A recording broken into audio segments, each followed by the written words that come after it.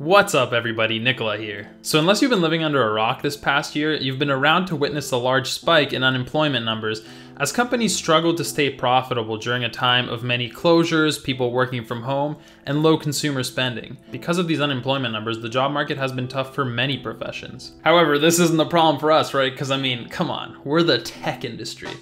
No rules apply here. There's so much demand. You can just watch a couple YouTube videos, go out on the street, and just pick up the first job you find and then drive around in a Porsche. You can make fun of all your friends who didn't become programmers like you did. Well, obviously that's not quite true anymore, and honestly I don't think it was ever true despite what the YouTube gurus and the raging tech stocks tell you. Has the market become so oversaturated that it's just impossible to find a job unless you have a ton of experience? Is all hope lost for people who are trying to become programmers right now or who are thinking about getting into this field? Well, if you stay tuned to the end of the video, my friend, I will give you the secret. Okay, so is the software development market saturated?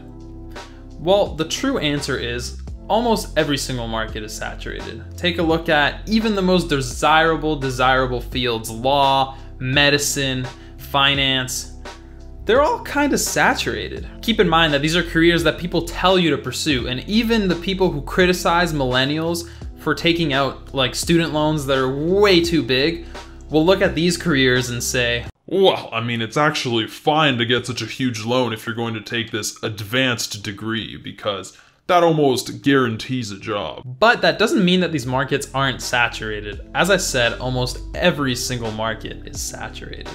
Obviously, these fields have a demand. We need tons of experienced and capable doctors, lawyers, financial experts. People need them every single day. But if you're a junior, someone who just graduated from college, you don't have experience doing these things, it's going to be really tough to prove to people that you can provide value. This is true in all of these fields, and this is also true in programming. For programming, this applies to anyone who doesn't have experience. You know, experience is like a track record because essentially it supports your claim that you're going to provide the value that the company thinks you're going to provide. But if companies have so many positions to fill, you know, so much demand for programmers, why don't they just hire a bunch of juniors? There's a bunch of juniors applying. So it simply comes down to this. Most companies, believe it or not, are not nonprofit. That means that they're here to make money. So if they're going to hire you and pay you X, you need to be bringing them more than X money for them to hire you, and you have to prove that you're able to do that. And what's the best way for a company to increase their odds of getting this? Well, they hire someone who has a track record or experience of bringing companies more than X.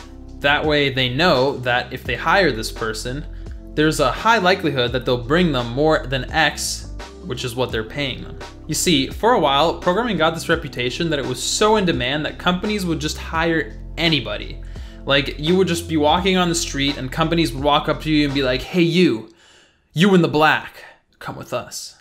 You're going to be a programmer. People were selling this narrative that you could like quickly learn to code, maybe watch some tutorials, do a quick boot camp, and then you could just walk around the street, turn the corner, pick up the first programming job you find, you'll instantly get hired. So this might have been true at some point, maybe not. It's definitely not true right now. However, I feel like people are slowly coming to this realization, and then they're actually creating this false reverse narrative where they're saying that programming is now so oversaturated, there's so many people learning to program, there's no jobs, it's a terrible thing to get into, you definitely don't want to go into programming, it's absolutely impossible to get a job. So no, absolutely not. Just because you can't find a job instantly, just like people were saying before, does not make programming not an in-demand industry. You know what I'm saying? It's still very much in demand, even more in demand than many of the professions that I named earlier. It's just not as instantaneous job, so in demand, overwhelmingly crazy as people used to claim in their narratives. So then how do you get a job if you're a junior, if you're someone who doesn't have experience, or if you're someone who's just looking to get into programming? So for starters, some companies, mostly large companies who have extra money, will hire juniors solely because these juniors have potential. So they have the extra capital to take a chance on juniors in hopes that they will become very, very productive engineers in the future. Getting a position like this is one option for juniors, although these can be very, very competitive. A lot of times they go to people who come from colleges that are very reputable, or students who have several internships worth of experience, and they have like a track record that shows that they have the potential to become successful engineers one day. These positions might be out of reach for many people who are just getting into programming, or people who are not in the position that I just described. Okay, but what about these other companies? Why on earth would they hire juniors when they can just hire seniors who have experience, who are much more likely to get stuff done, much more likely to produce value? Why would anyone hire juniors? Let me let you in on a little industry secret that you definitely don't know. Juniors, they make less money than seniors, so companies have to pay them less.